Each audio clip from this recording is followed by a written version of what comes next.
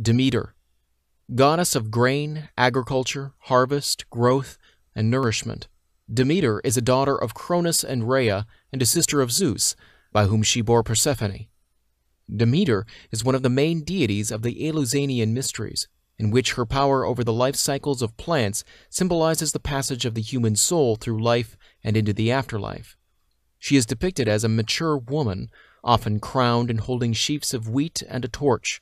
Her symbols are the cornucopia, wheat ears, the winged serpent, and the lotus staff. Her sacred animals include pigs and snakes. Her Roman counterpart is Ceres.